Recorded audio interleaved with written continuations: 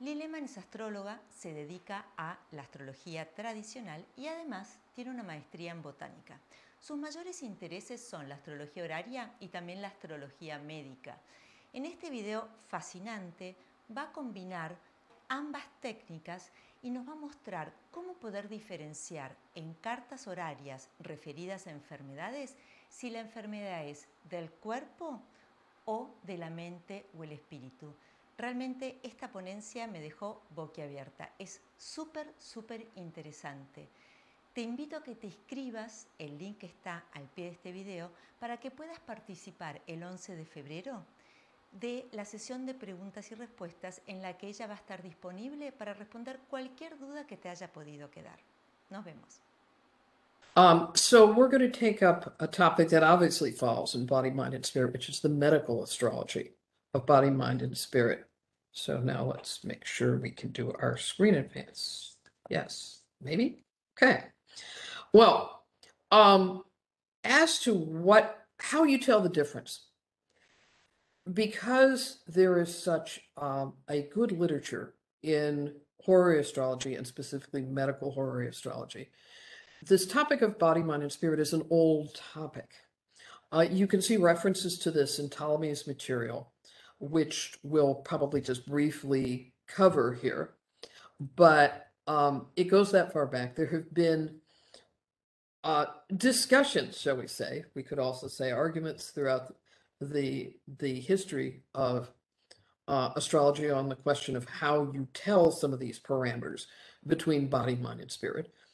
This is a list I had compiled and put in the appendix of traditional medical astrology to give people a sense of just what are the components that that are involved with telling the difference. Now, here's the honest point.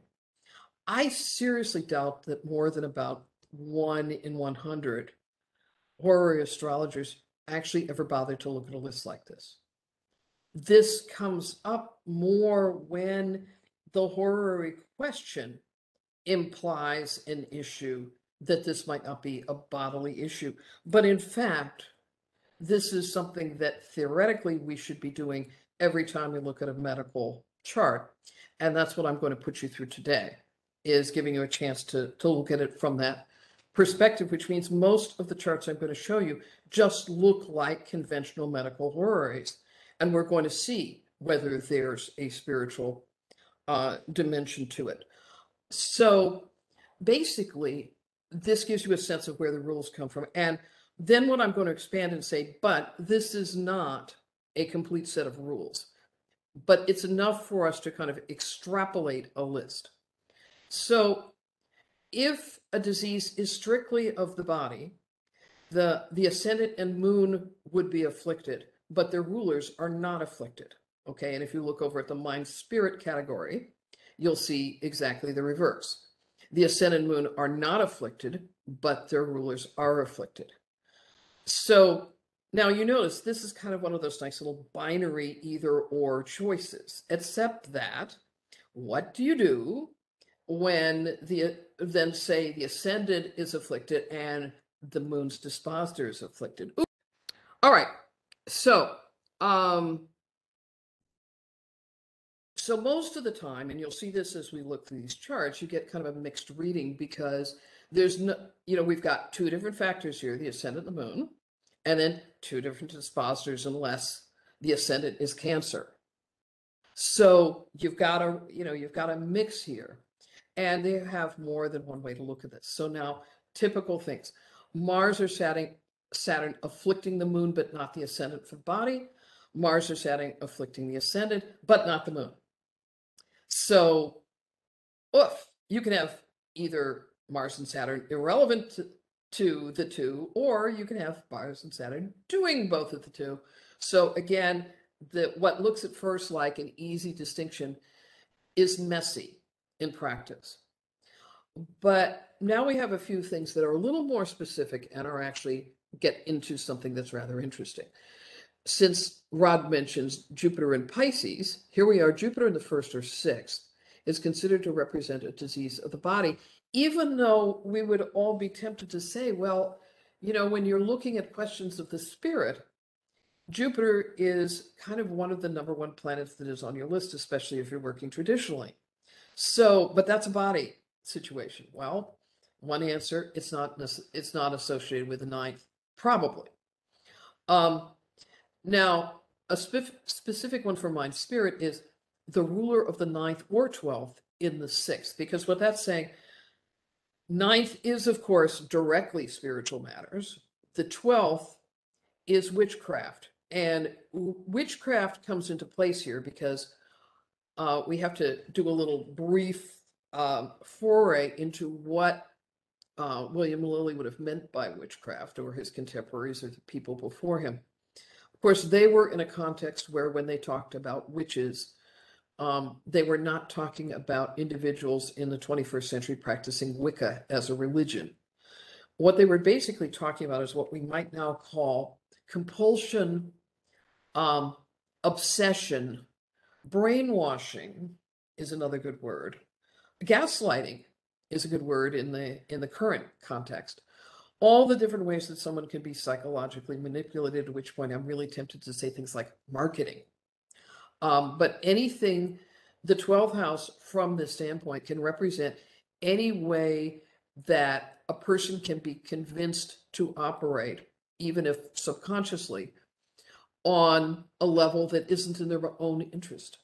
So the ruler of the ninth or the 12th in the sixth is literally saying that that person has gotten sick from a ninth house matter or 12th house matter. So that's a pretty direct argument, and one that we can follow the astrological logic for.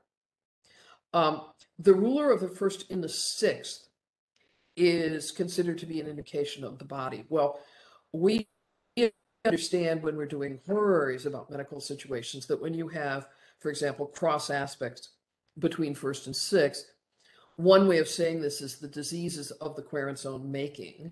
That would be one indication of it. But it's certainly when the diseases of the querent's own making, the most general way to think of that, or the most common, is stress, which is that you're in a toxic relationship with someone, but you don't want to leave, or you don't feel you can leave, or you feel trapped and you don't leave. And so that produces stress and you get sick. So that would be an example of the first sixth dimension. So this does tend to play out in the body. The ruler of the sixth is Mercury. Well, according to some sources, this is indicative of witchcraft. Mercury can be a real smooth talker. And so from that standpoint, there's that possibility. But that's not the universal usage of this, because many, I'm sure all of you who've done horary have seen plenty of horrors where the ruler of the sixth is Mercury, and it was not a case of witchcraft, but it was a case of, as they would have said, nerves. So this is one of those you have to use this with a grain of salt rules. Now, the moon in the 12th as representing the body, whereas the ruler of the moon or ascendant in the 12th would be the spirit. Again, I'm not sure this is a strict rule that you can't violate, but I think where we can help to see the contours is that a couple of things are being suggested by the list. First of all, 9th and 12th are really where you're focusing on the, let's say, the non-material levels of disease. Where Mercury is relevant to this list is the mental issue. But now when you get to mental, one of the issues you get into there is that historically, these issues of the mental life of the native, for example, in Ptolemy, was typically given by the combination of the moon and Mercury. Well, that kind of shows the prominence of the moon in all these lists, but of course, that's not the only place the moon could come from on here. So Mercury does get involved, but Mercury really is part of the way of understanding the workings of the mind. And of course, the mind is involved with the mind-spirit portion of our equation.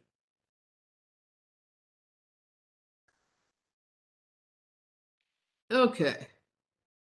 When we get into house system, Reg, I'm one of those STA people. You know, what can I say?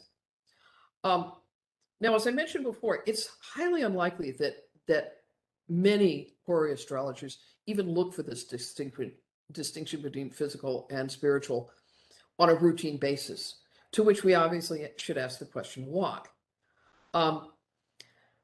Let's start with an example. Okay, and so here, you know, these are, as I mentioned, all in Regiomontanus. This was a question that I was asked by a querent who had a pain in her lower leg. And so she wanted to understand what was going on with her lower leg, and specifically what she wanted was, what do I do about it? Okay, so in these charts, I'm going to look a little bit at the astrology of the chart itself, and then we'll look at how it plays out on the mental, physical, and spiritual level. And I will encourage everybody present who wants to discuss the astrology of this to please do so. So I believe you have to ask to speak, but I'm completely happy with that in this whole section, because I think we do better with this in a discussion. So to just bring you into the chart, it's a Capricorn rising chart. So our querent is that Saturn, which you see in the first house. You can also see here there's a Pluto component that's there. Since I'm working out of essentially mostly William Lilly's rules on these matters and that whole lineage, I use the 5-degree rule with respect to planetary placements. So here Mars is a little too close to the second house cusp to count as first house. Okay, now when you're looking at a medical chart in general, you look to the first house for vitality, the 6th house for sickness, and the 10th house for what they used to call the physic, which is also, we would now call the treatment, or, and this is very important, it also gets used if someone is having a test of some sort. You would be looking at the quality of the 10th house then to show that the test, that they're getting accurate results. Okay, so here our illness area is coming out of Mercury. And so, of course, I brought one of these Mercury ruling the 6th house things here, right to front and center to look at the question of what we exactly want to do with this rule about Mercury. So now my focus in this case was, you know, there are, from the standpoint of disease, there are diseases that are more likely to be potentially dangerous, and there are diseases that are less likely to be potentially dangerous. The pain she had was internal. There was no visible swelling of the leg. And so what I basically was looking at here was the following, that we have Mercury associated with the 6th house. And so initially what I looked at is, okay, what's going on with Mercury? And you see here that Mercury is in Gemini. And so you go to look for its immediate aspects. And one of the things you see is that it's in a trine to Mars. Mars in Aquarius, not an especially strong position for Mars. It's a peregrine planet. The Mercury in Gemini is actually very strong. You have Saturn, also very strong, but retrograde, representing the vitality of the person. So what we have is a disease which suggests that there is a nerve quality to it, or is it spiritual? Okay, well, now, if you want to talk about leg pain specifically, Aquarius, of course, rules the lower leg. Mars rules pain of all sorts. So that Mars in Aquarius seems to absolutely perfectly encapsulate the symptoms that she was having. So I looked at that. I looked at the trine with Mercury, which suggested to me, since Mercury was still coming to Mars, that left untreated, the pain was likely to increase. Okay? It's a trine, which means it's not as, in a sense, difficult as if it were a square. But still, the suggestion of the approaching aspect is this disease has not reached its peak. So that also tells me, better come up with some ideas here. Now, you'll also notice here, moon in the 12th. So, and in all horror, you're looking at the moon. It's not just that, oh, well, I need to see what house the moon is in to see whether it's spiritual, mental, or physical. It's we always look at the moon. The moon is in the 12th. The moon is relatively late in Sagittarius and about to go into the sign of her detriment. So her condition currently it is disposed by Jupiter, but it's about to become worse again if something isn't done. So that meant that I was going to look at the 10th house and look at possible treatments. Okay, well, the 10th house is Libra, so that's Venus. Usually when you're trying to sort out what treatments are going to be necessary, you look at what planets are showing, and then how you would translate that in a modern sense into treatment. Now, in the case of Mars traditionally is surgery.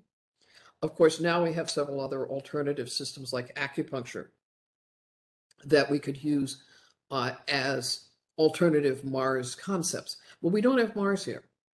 So that suggests to me that whatever is wrong with her at this point, it's not likely to be to represent that she's going to need surgery.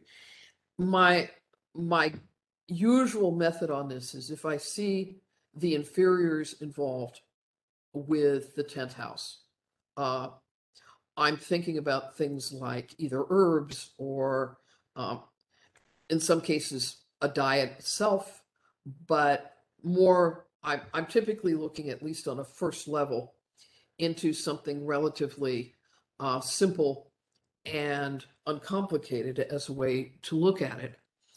And so thinking about that Mars in Aquarius, there's an old idea of Aquarius as representing a kind of a sluggish circulation. And that's probably the fact that this is a fixed sign. And when you think of that in terms of blood circulation, one of the things you think about is the fact that it is so common as people age for them to have circulatory problems in their lower legs and feet. So thinking about that, I said, well, have you had issues associated with your legs in the past? Well, I have, was the answer. And I said, and what kind of issues do you have? And the answer was, well, in the past, I've had something like phlebitis. Okay, well, really easy call at that point. I suggested that she might like to take some horse chestnut, which herbally is one of the most common herbs for any kind of issue like that. And so she did take some horse chestnut, and the pain went away in about 2 or 3 days. So happy customer, which is always a good thing. But now let's look at this physical and spiritual dimension. So as I mentioned before, we have the moon in the 12th house, which is an argument of it being a spiritual disease. The part of spirit, now in these charts, which I'm doing out of Sirius, this really funky looking thing right here is their representation of the part of spirit. Part of spirit's opposite Pluto. Now, not in the lists, but the part of spirit by its very nature suggests it may fall on the spiritual side of the equation. We've seen here the leg pain issue. We have the Mercury ruling 6, but again, is this automatically spiritual? Well, this is somebody who has had this issue in the past. When I asked her how long it had been since she'd taken the horse chestnut in the past, because she had used horse chestnut in the past, it was about 5 years and she just stopped taking it. So are we looking at Mercury as a spiritual matter? Or are we looking at Mercury as, well, after I stopped seeming to need it every day, I just kind of forgot about it, which is also potentially a Mercury issue. So I can't tell you that. But I can also tell you that just as we looked at the part of spirit being opposite Pluto, we have the part of fortune in the 6th house. Now, normally when we talk about the part of fortune, we're talking about it literally as fortune, as in you look at it from the standpoint of being good financially. But the thing is, the part of fortune itself is one of what are called the hylegical placements. It's an old Arabic word, but and you probably know it's somehow associated with, oh my God, predicting the length of life. I can go into a whole long thing about why I don't do that, but the essence of this is, as a hylegical place, it is involved with the body. Because if you are purporting to do something about vitality on the level of predicting life, you're talking about vitality in the end. And vitality is understood as a physical process. So just as we saw an indicator that there might be something spiritual through the part of spirit, we're seeing here again a bodily connection. Now we're going to deal a little later in this lecture with how you work with these differences of body, mind, and spirit, because there are some, let's say, attenuations in how you would deal with suggestions you might make to somebody. But what this chart shows is what I find typical. There's a mix of physical and spiritual components. Did she just get forgetful about the circulation issues in her legs, to use a more simple version of this than giving the disease a name? Did she forget about it? Did she think that she wouldn't have to do anything else because, well, I handled it in the past? I think there probably was some of that in this situation, in the kind of Saturn approach there, represented by Saturn ruling her, might also suggest this kind of inertia issue as a possibility here. But there isn't such a strong reading here about spirituality that you have to absolutely say, stop everything. Doing some kind of conventional tradition, in this case, traditional herbal approach to what to do is not going to work because it's spiritual. No, there's some issues in there which suggest maybe there's some factors perhaps in her lifestyle that she needs to look at, but it's not more.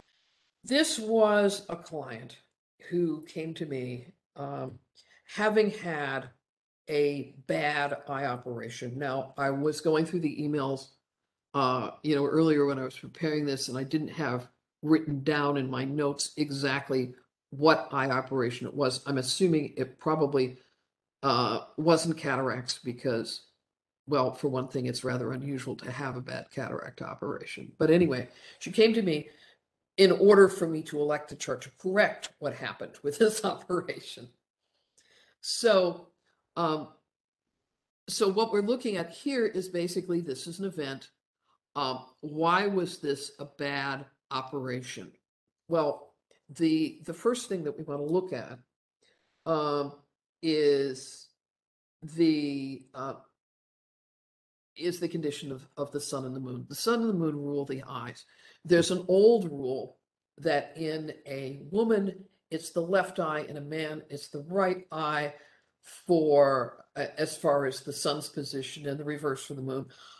My attitude about this is, honestly, I think there was way too much sexism in the old days about what were intrinsically male and female things anyway. So I err on the part of caution, and in an electional involving the eyes, I fortified both the sun and the moon. I just think it's safer. Here, we've got a very nice moon in Taurus in the 5th, but we have the sun in the 12th.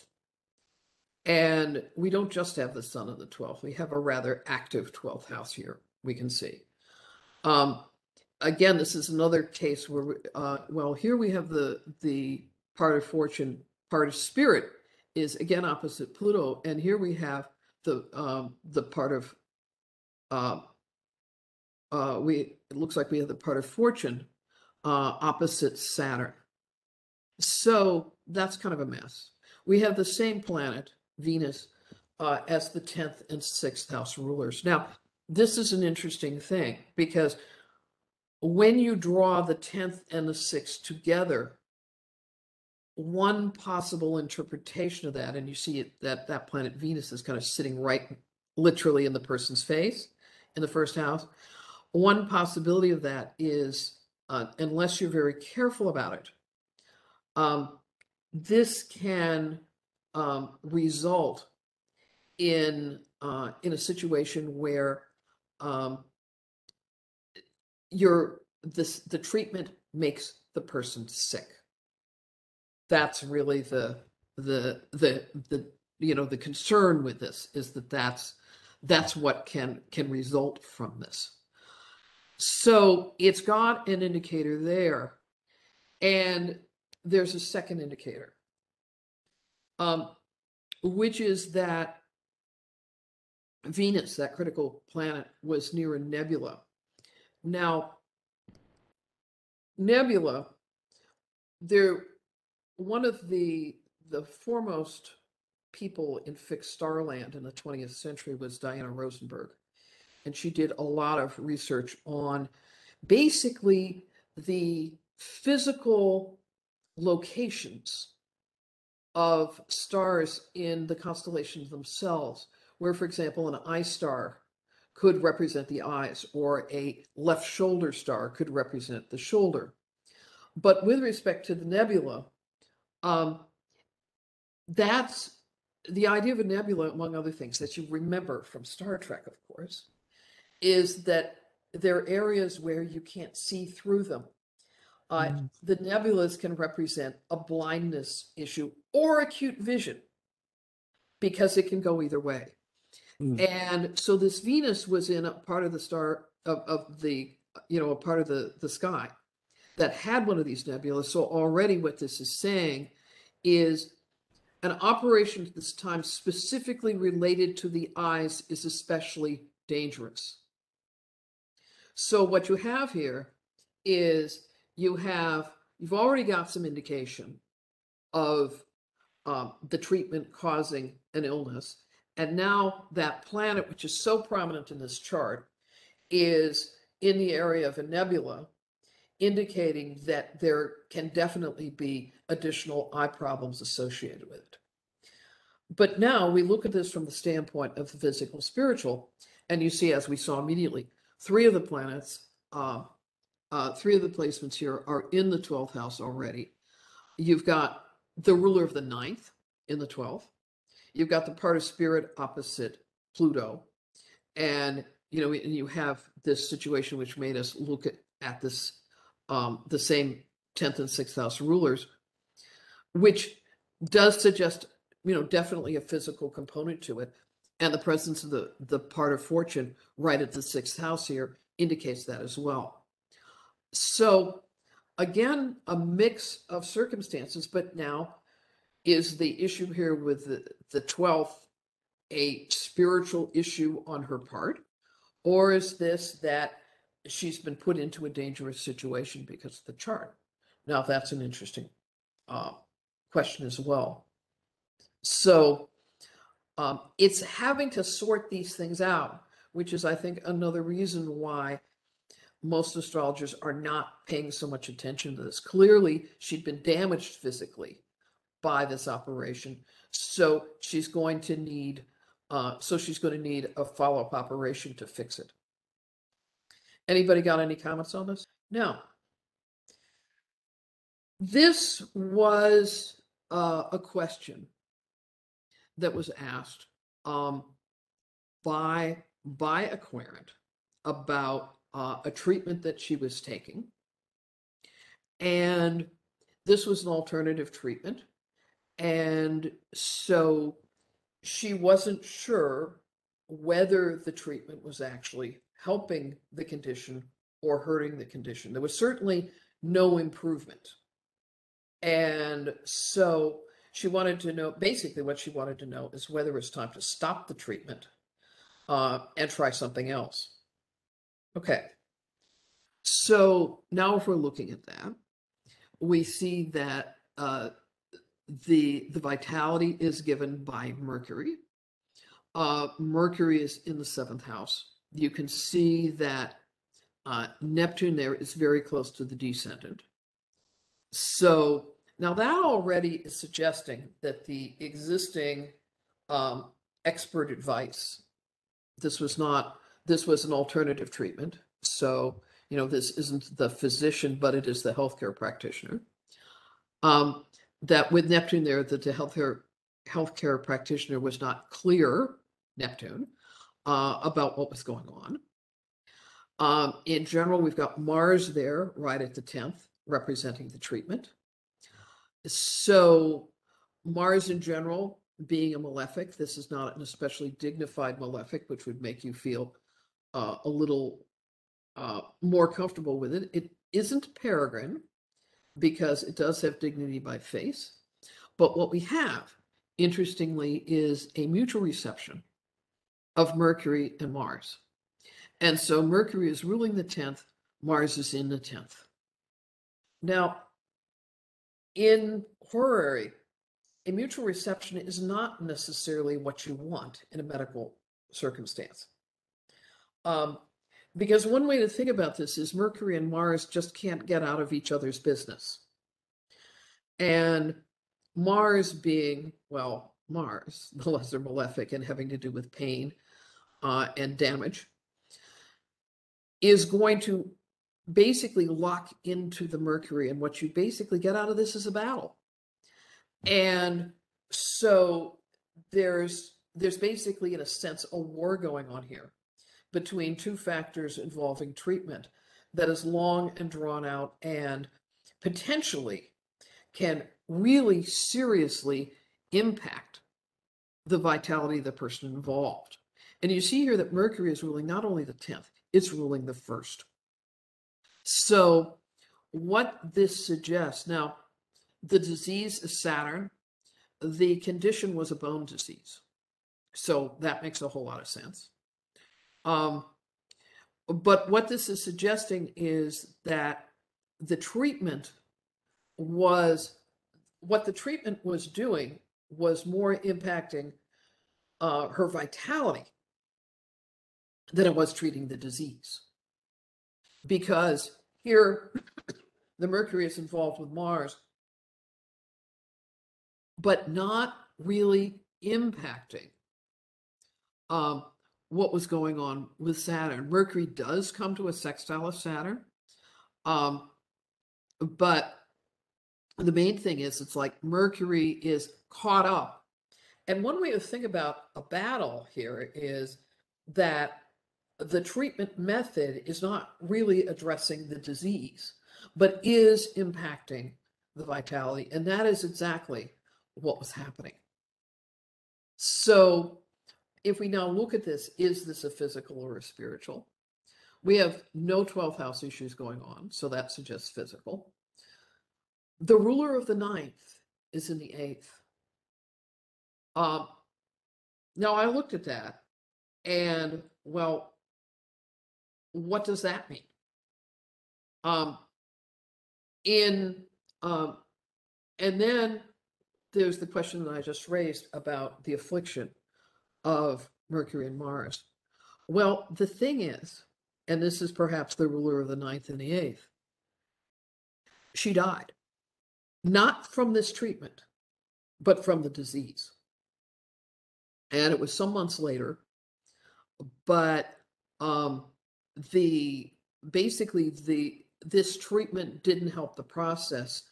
And I don't think that if she hadn't been on the treatment, it really would have affected anything, because what ended up happening was that the entire diagnosis of what was wrong with her turned out to be wrong. So there was a big diagnosis issue, which again makes me think back to what therefore was the meaning of the Mercury-Mars mutual reception. Literally, the patient was fighting the wrong disease. But it wasn't, but you can't just look at the 12th and say, well, there's no witchcraft here, because there was no witchcraft there. It was just a misdiagnosis. Okay. This is one, as a horary astrologer, you'll get every so often. Is there a specific health problem? You know, many of us can go into periods of time where, well, maybe the best way to say it is we just don't feel like we're ourselves. But you can't, you know, as the observer of this, just pick out a symptom that says, this is it. So this gentleman had come to me and he just said he wasn't feeling right. And so he wanted to know if there was a specific health problem that I could suggest that would give him some idea at least of where to go. Okay, so what we have here is, you see the sun right there on the 6th house cusp. Okay, well, for one thing, I would look at that and say, as a medical horary, that's a pretty strong indication that he's, you know, this is a strong chart. You know, this is right on the mark. He's literally looking here for illumination about an illness, and the sun itself is in detriment, which is to say there's a damage to the vitality going on. Now, you start thinking about Saturn as the ruler of disease, and you're thinking about the bones, you're thinking about the teeth, specifically because this is Aquarius, you may be thinking about the lower legs specifically, you might be thinking about circulation. All those issues are suggested by that possibility. Now, Mercury is the ruler of the querent. That Saturn ruling the disease is disposing the Mercury. So that's already suggesting that his vitality is being impacted by this disease. You've got Jupiter in Virgo in the 1st house. Jupiter we normally look at for things like the liver. But it's retrograde, it's in fall. So that Jupiter, whatever else we may say about it, is not helping his situation. So this chart is definitely suggesting that there are issues here that he's going to have to deal with. Well, now, when I started to look at the possibilities for what this could represent, one thing, when you see Saturn so involved with the disease, if you're looking at that from a humoral standpoint, the humor of Saturn is black bile. Black bile can indicate a number of things, but many of them are associated with toxicity and clearing toxicity. Now, what you can see here is Mercury's in the 5th, Pluto's in the 5th, Venus is in the 5th. So what we have is our biggest concentration of factors here is associated with the 5th. Now, there are some references in some of the 17th century sources to the idea that digestion is associated with the 5th. And you see here Saturn is ruling both the 5th and the 6th. So connecting those two together suggests that the disease may primarily have to do with toxic matters in the digestion process, and specifically we've got a lot of black bile represented by all that Capricorn. The usual things represented with the digestive process, when you're talking about the stomach, you're talking about actually acid. You know, it's typically called heat. When you see something like digestive heat, we now call it acid because we understand the chemical nature of what goes on in the stomach. But traditionally, this was called vital heat. And looking at this chart with all this black bile, there's not a lot of vital heat being suggested here. So that suggests to me, anyway, that there's a lot of Saturn incomplete digestion. possibly blockages, because what does Saturn do? It blocks things up. So, so those were, with all that black bile being suggested, immediately the organ which is associated with black bile is the spleen. This now we've got an association with digestion issues, and we've got an association with, through the black bile in the spleen, potentially with lymphatic issues, as we would say now, because the spleen is, among other things, the largest of the lymphatic organs. And so that's probably a place that he needs to get rid of this excess black bile, because this is something that is definitely present in excess. Now you see the Jupiter in the first house. And Jupiter, of course, the most common use of Jupiter in as far as medical issues is the liver, although it can also be the lungs or the hips. Those would be the typical Jupiter places. Jupiter in Virgo, again, we see black bile. We're more likely to say this is the liver piece than either of the other two, because that doesn't quite mesh otherwise. So probably some toxicity associated with the liver. So that is all represented. Now, as we explore this further, we can also see that Mars is square both the sixth house cusp and the sun right there. Mars, as far as an organ is concerned, suggests the gallbladder, because that's, you can have the gallbladder. Again, I'm thinking more on the digestive side. It would also be the reproductive organs, but that's kind of not fitting in with the same picture. We've got an angry moon in Scorpio coming up to conjoin that Mars. In fact, you can look at this and see that the moon is actually translating the light from the sun to Mars. That suggests some potential gallbladder issues, so liver gallbladder. So essentially, I suggested to him that he have his gallbladder checked, and he have his liver function checked, and he did have some blockages going on there, and he was able to treat that, and he got substantial relief as a result of that. So this raises probably the biggest issue about dealing with physical, mental, and spiritual issues in medical astrology. As long as you have a nice little list, which I gave you right at the beginning of the lecture, even I've said now you have to be a little creative about using it. But what do you do with a spiritual disease in the secular world? In Lily's day, the moment you would say spiritual, you could be going to talk to your minister. You were in, he was in an environment where there wasn't the diversity of ideas about spirituality that there is now. He was in a Christian context where the way that would be dealt with was very specific and honestly not accessible to a lot of people in our current culture.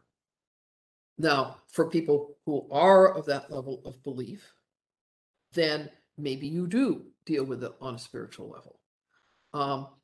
But many of us don't have such cut and dried ideas about how spirituality fits into our world. So I want to stop and talk about that a little bit. When I teach medical astrology, one of the things that I talk about with the students is essentially what we could call the biology of the soul and spirit. This goes back to the Greek material. And there, the primary people we talk about are Plato and Aristotle. But in Greek times, before the Christian religion developed, the Greeks had an attitude about soul where, first of all, soul was not a unitary thing. We're not talking here about God. We're talking about soul. And from a biological standpoint, soul or spirit, I mean, there's some overlap of the terms, was essentially that which directed the physical body. The problem is, how does a non-material, we could use the word cause, animate and operate a physical thing, which is what we would call the body? That's the whole big conundrum in this. If you want to follow this on a physical level, you can come up with a very interesting history of seeing the blood as basically the nexus point between the physical and the spiritual. But you need something like that to understand the process.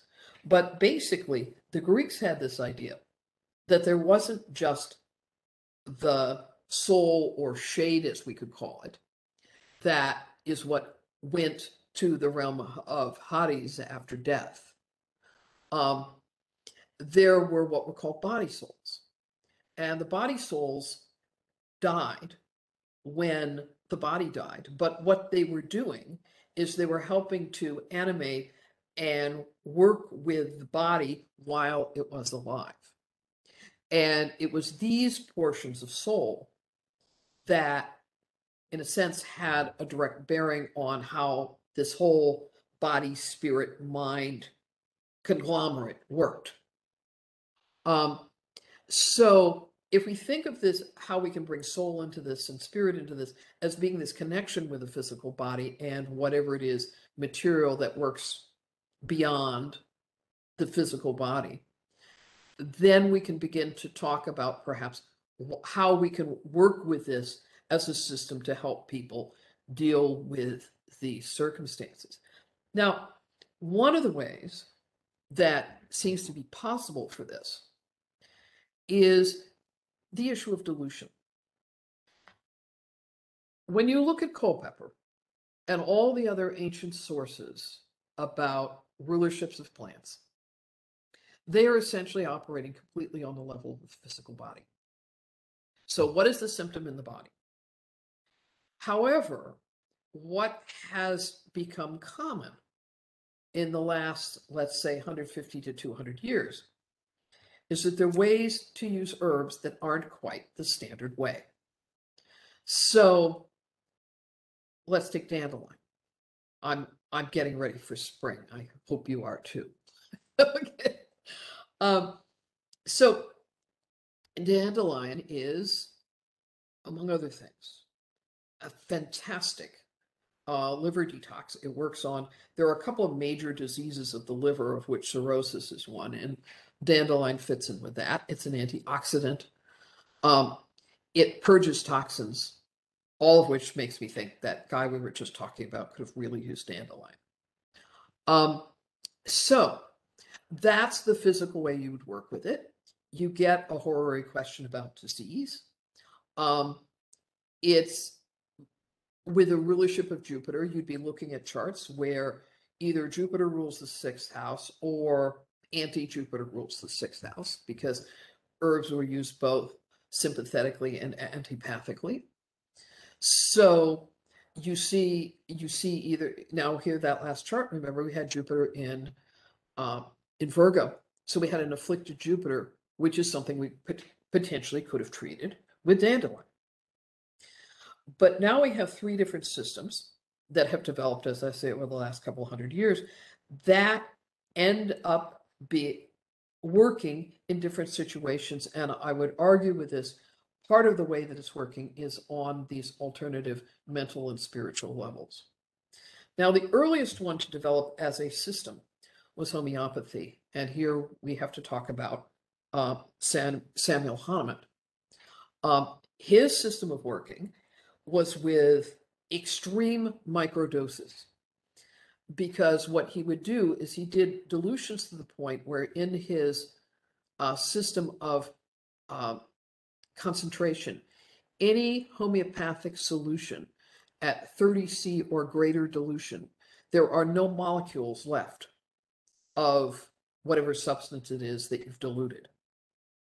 So this is a system, and this is what, of course, drives modern doctors and such nuts, because the idea that a substance could be working when it's not even there is a real head scratch if you're too much of a reductionist.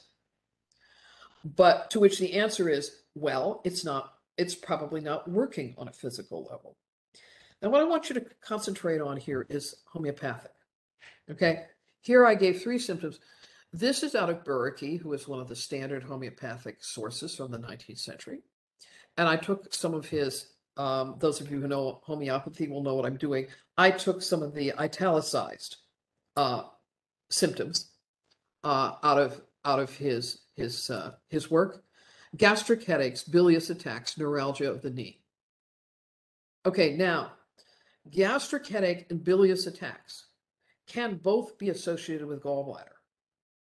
So you can see there's a somewhat overlap with the typical way that we'd use dandelion on an herbal level, which is to say either directly eating dandelion salads. This could be taking capsules of dandelion. This could be making dandelion tea. In other words, we're talking about the conventional ways of doing an herbal treatment. So those two seem to work, but neuralgia of the knee does not come out of the herbal properties, but it did come out of Hahnemann's provings.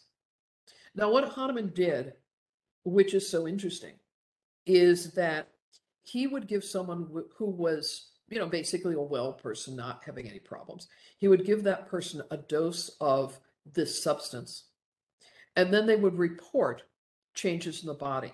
Now, if this seems odd, let me tell you that this is an experiment that I have been repeating in my medical master's class with my students.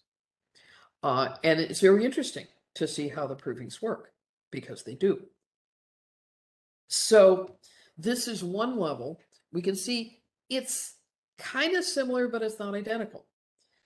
Now, there is this concept of microdosing. Microdosing is not the same as homeopathic. And it's not the same for several reasons. One is you don't produce the dilutions using the process that Hahnemann worked out. It's also not microdosed to that point. But microdosing is based on something called the Schultz-Arndt rule, which was a notice of an activity process that was cleverly noticed by Schultz and Arndt in the 19th century. And it was this, that if you take a substance, pretty much any substance that has, as we could say, physiological activity, if you give it in a very small dose, not homeopathic, but physically present dose, what will typically happen with almost any substance, and this includes extreme poisons, is that in the very, very low doses, you will get a spike of medical activity. Now, this is something interesting. If you go into a source like the Botanologia of William Salmon in the 17th century, he gives specific recipes for giving deadly nightshade as a medicinal herb. But they were in microdoses, as we would now say, extremely small quantities. But this was the point. In levels below the point that would kill you, it can actually stimulate you. Now, I inadvertently proved this myself when I was working on my master's on copper and mercury toxicity in algae, because I noticed that in the lowest dose that I gave the algae, it actually stimulated growth. And then in the normal range for looking at toxicity, it killed them. Now, I thought that initial stimulation was an artifact, and I actually spent about 6 months trying to explain it. Well, the explanation was the Schultz-Arndt rule. This is what nearly everything does. This is now being used in areas like treating alcoholism, treating certain drug addictions, that you can create stimulating doses in very low quantities. I now have my master's students doing experiments with this. And when I say experiment, I'm serious. It's an experiment. And they're finding somewhat different, but similar results with what substances are doing in the microdose level compared to at the more macro herbal level, and which is also somewhat different than the homeopathic level. Now, the fourth thing is flower essences. Now, flower essences are kind of sort of like homeopathy, but from the beginning, flower essences have been recognized as working on spiritual levels. So here, what I've given you from a flower essence site are some of the symptoms that people use for dandelion if they're working with dandelion as a flower essence. And again, you see some of the same issues, but nothing specifically tagged to the liver. A more general issues having to do with basically the emotional calm, that dandelion reduces tension. And this is when you talk about emotional calm, you're talking about tension not necessarily so much physically as emotionally, spiritually. Now, can you apply Jupiter as the ruler of dandelion at the flower essence level? Well, you probably can if you shift your idea of what the therapy looks like. So thinking about these three other categories, the microdosing, homeopathic, and flower essence categories, may give us a way to begin to distinguish how you might suggest somebody work with this if you see a large spiritual component to the chart. Okay, is the dental work a good idea? Okay, this was a person who was looking at doing some serious implants. And so they wanted to know whether the proposed implants would actually help their situation, or whether it might be better to do it some other way. Okay, teeth, unequivocally Saturn. Here we see it's Venus ruling the ascendant. We see it's Jupiter associated with the 6th house. We do have a pretty fair component of things in the 6th house. And we have the moon ruling the treatment. Moon in Capricorn. Well, that sure does involve the teeth, but does this moon look like something that you would want to do in this case when that moon is applying to a square of the sun in the 6th? That would not be on my top list. Okay, what we do have here, we've got Jupiter actually ruling the 6th house. We've got a Jupiter in Virgo again, retrograde. So we're seeing that there definitely is something going on here. But my question in looking at this is, and you see that Jupiter is square Saturn. So my first question with this whole situation was, is the treatment that's being proposed going to improve the vitality of the person? Is the moon is making a hard aspect with a planet in the 6th. That's probably not a great idea. The fact that it's moon ruling the 10th is already suggesting that surgery is probably not the method that would be the most efficacious in this case. And what we're basically seeing with all that Aries in the 1st house, what we're seeing is a lot of inflammation. And you look at this chart in general, you've got the Sun and Mercury both in Aries in the 6th house. You've got Mars in Sag, you've got Saturn in Sag, and especially the Saturn in Sag, since it does rule the teeth. You've got a lot of fire here.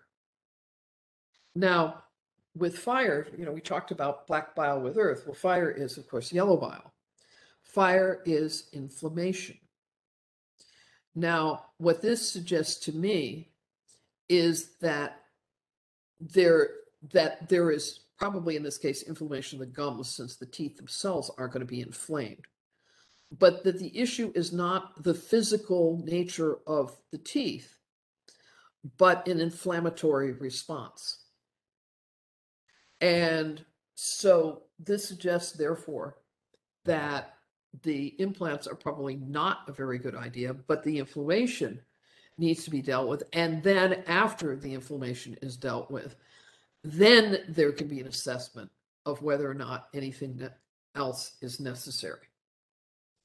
So that would be the general physical way of approaching this chart. Now, we do have both physical and spiritual indicators here. The ruler of the ninth is in the sixth, which suggests that there is some spiritual matter that is increasing the illness. The 12th is in the sixth, which also suggests there's some spiritual issue that's involved. And to me, that's enough to look at this and say, that needs more work. That this is not the right approach. And so this person did not have the dental work done, and instead did go on a round of anti-inflammatories, and most of the condition receded. So that's pretty much what you would expect when you see this combination.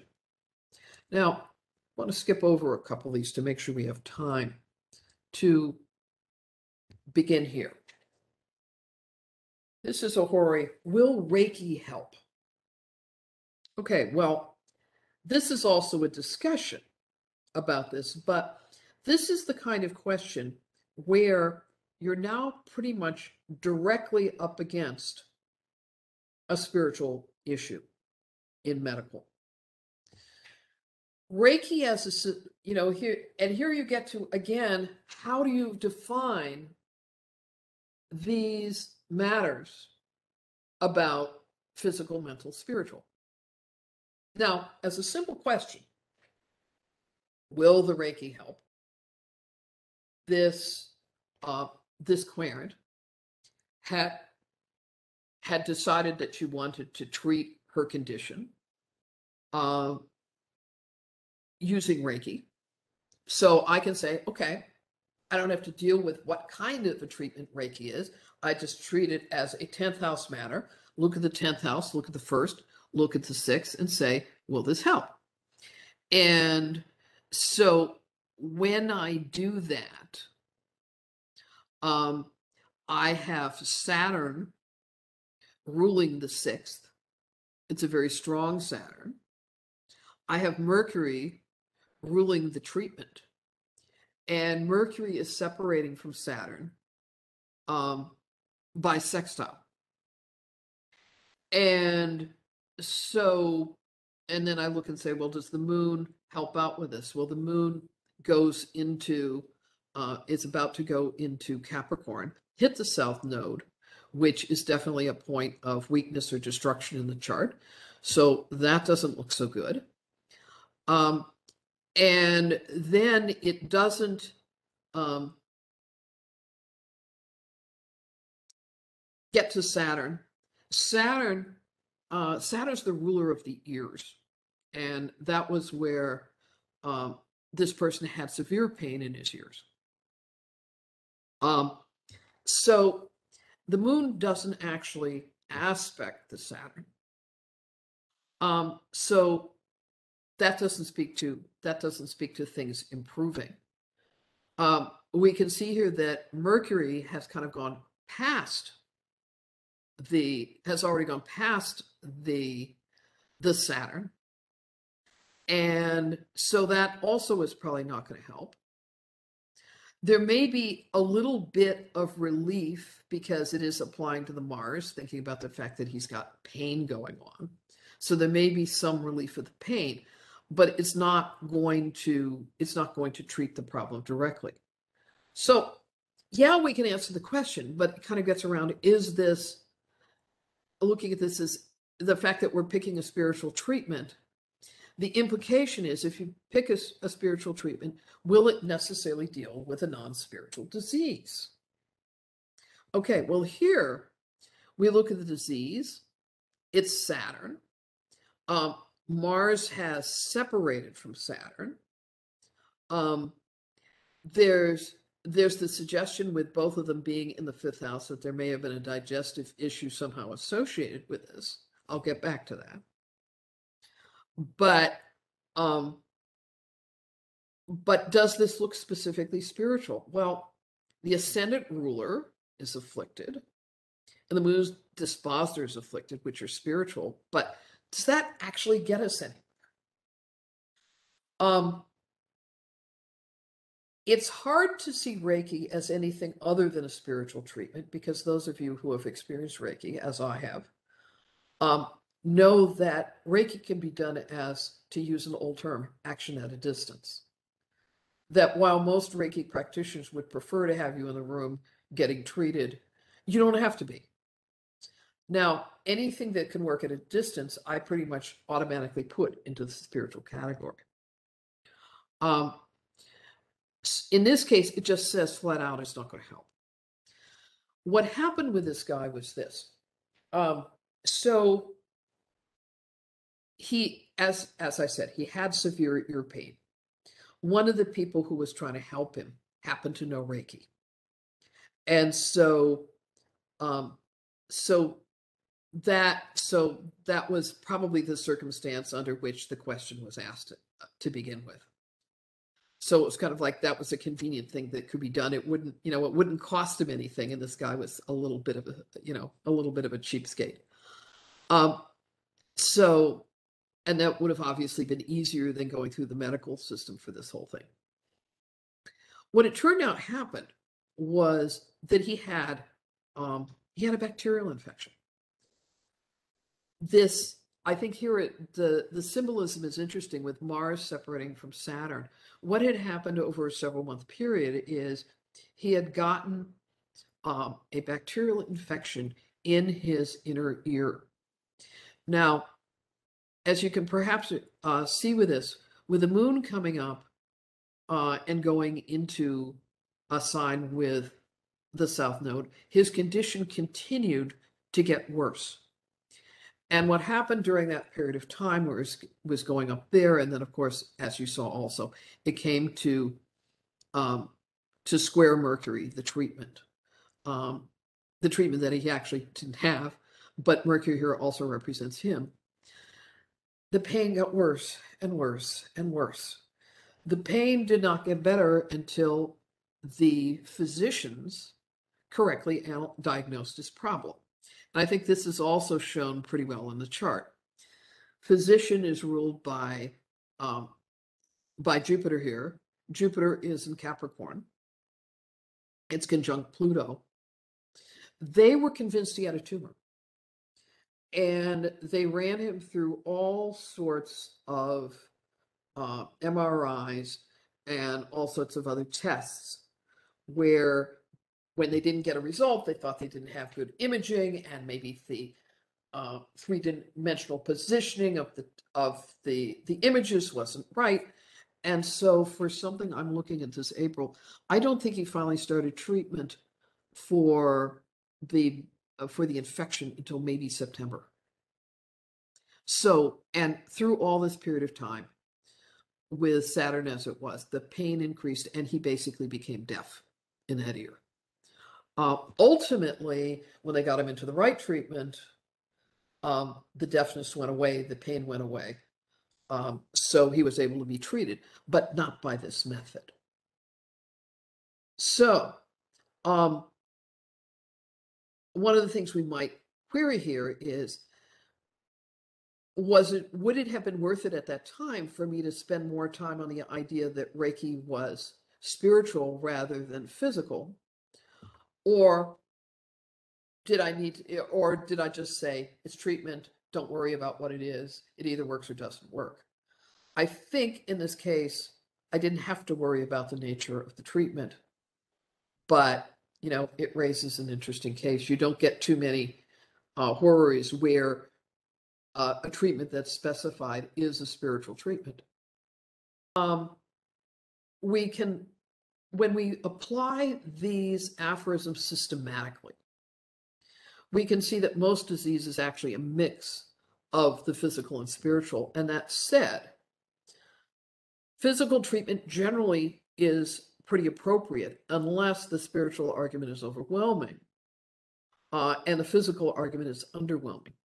However, I might add that even if the spiritual argument is not the strongest, but is still present, it is possible that until you deal with a spiritual issue, the problem may not entirely go away. So I'm going to stop there for general questions.